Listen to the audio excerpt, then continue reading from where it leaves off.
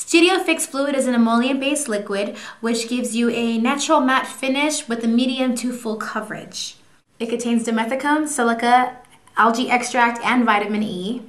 This product helps moisturize the skin. It has antioxidants to help protect the skin. It also protects you from UV rays. It has film formers, which makes the product long-lasting, and it also has optical diffusers, which diminishes the appearance of pores and fine lines and all that stuff, and it also helps absorb oil. When it comes to Studio Fix Fluid, you can use many tools. You can use your fingertips, provided that they're clean. You can use sponges, and you can even use brushes. For example, I have the 129, the 190, and the 168 with me. You can use any of these brushes to make it look very pretty. You can also use the 187 and 188 brush, which I'll show you in a second. And I personally like to use the 187 and the 190 with this product because it can really add a lot of coverage. Well, you can do it with all, but you can add a lot of coverage just by applying a little bit more in certain areas and really blending them out pretty well.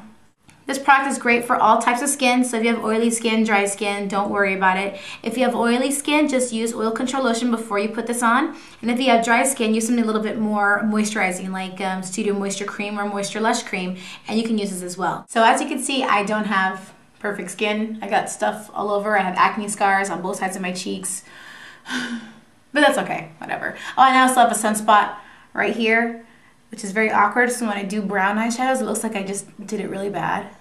But whatever, it happens.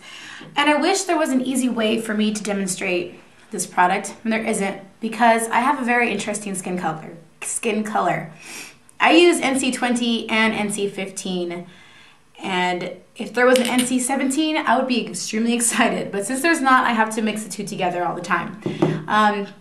When you see how it looks, it's going to be pretty intense on my face, and I usually warm it up or cool it down with a little bit of powder. So if you think that it looks kind of weird on me, it's because you have to put a setting powder on it. So I'm going to use the 187 brush, and I use about a half a pump of each. And this is pretty good because if you're at home and you have two different colors and your skin is changing, you can totally mix them together. It's okay. And I like to use the 187 for mixing colors together. And for demonstration purposes, I'm going to just pump it onto the brush. And thank God for these little pumps too, I swear.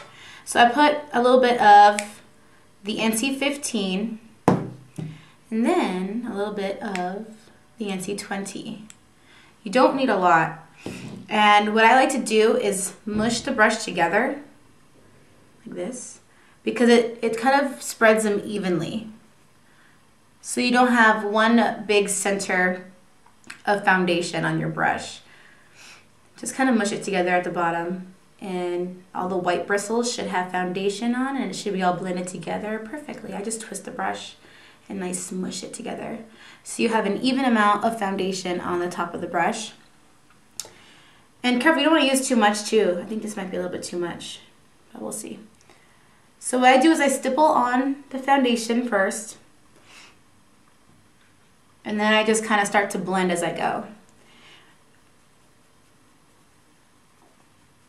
It really doesn't matter where you blend first and stuff like that. There's no rule.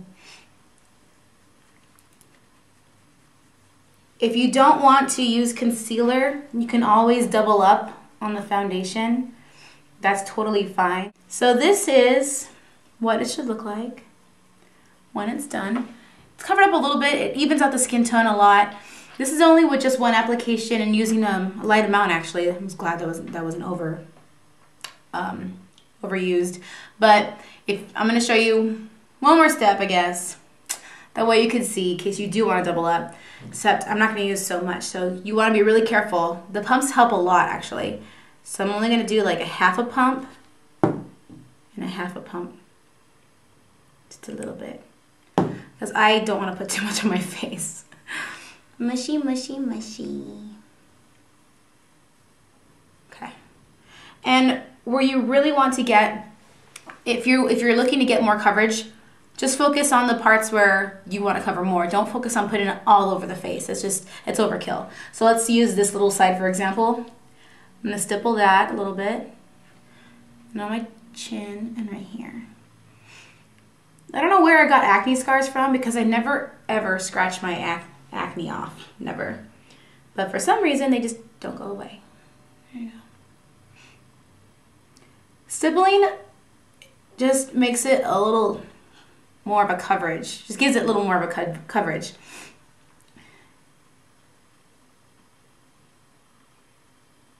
You're just kind of like patting it onto the skin as opposed to like blending it. You could blend a little bit on the outer skirts of it, but there you go. I'm gonna leave the extra for my nose. So this is what it looks like without using anything else. I did not prime my skin with Prep and Prime Skin or Prep and Prime Face Protectant. I just really want to show you what the product looks like all on its own. I did have Studio Moisture Cream, and I had Strobe Liquid on top of the cream just to kind of give my face a little glow. And this is the final product, so enjoy. I recommend going to a m.a.c store, getting a sample, trying it out, and see how you like it.